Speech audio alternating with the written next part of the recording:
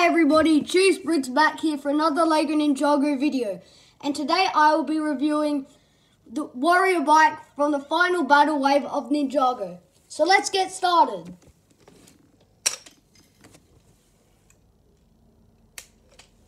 First up we have Jay in his little jetpack thing. He has two golden swords at the front which act like wings, which is really nice. He also has some blue pieces connecting it to the actual main build of the jetpack. He also has some golden clips back here, and he also has this black connector piece there. Right there he has some golden clips there, and a grey cone piece. Also got grey on the back there, which is really nice. You can imagine him floating around. I think this is a really nice thing for playability. You can add one, it holds one figure, and you can just imagine Jay soaring through the clouds. Yeah, so I think that will be it for this part of the video. Let's get on to the main build of the set. This is the main build of the set, the Warrior bike. I really like this set. It's really cool. He can move it up, forward and back, and it has the face of Garmadon on the front. Also has these like red blades coming out the back. Don't know if you can see those. But it has these red blades, and also has the red tire at the front, which is nice. And some red like pincers right there, with some green aspects as well, which is nice. And these like red blades at the front. You can also, one of the main play features of the set is he comes back here. You pull down on this, go like that. Well, didn't work there. You go like this, and it shoots out one, which is nice. So yeah, it has like this, its main aspect is red, but it also has some like black in it and green and these and like grey and stuff. I don't know if I mentioned that. But yeah, this is a really nice set. It also has these really giant tire pieces back here. These are really cool to see. I didn't expect it would be getting them in this set.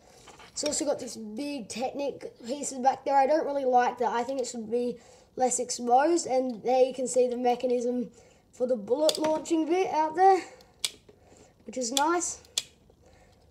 Yeah, it's really long, this bike. So yeah, that was really cool. It also has a control piece right there, and some more green and red, black and grey.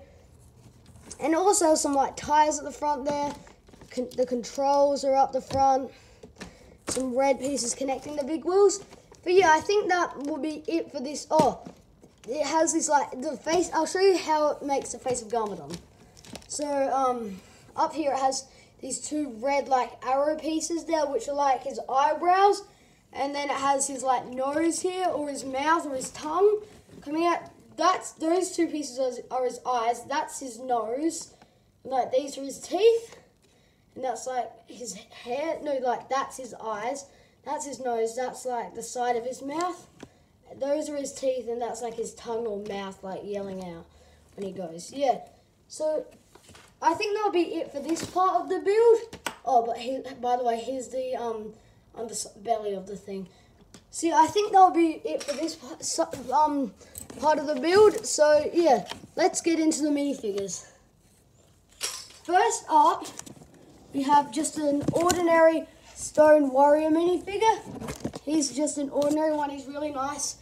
He also comes with this like new helmet piece for the wave, with like these metallic teeth and like a sword and the like normal armor piece there, which is nice. Red arms, black pants with the Indian pants. Yeah, so this is really nice. He also has the red like piece there that comes in everything.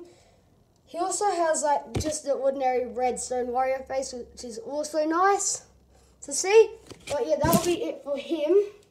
I think now we'll move on to Jay. Yeah, so yeah, that's Jay. He's still got his blade and jetpack on. He's just an ordinary Kozu Jay with like his head and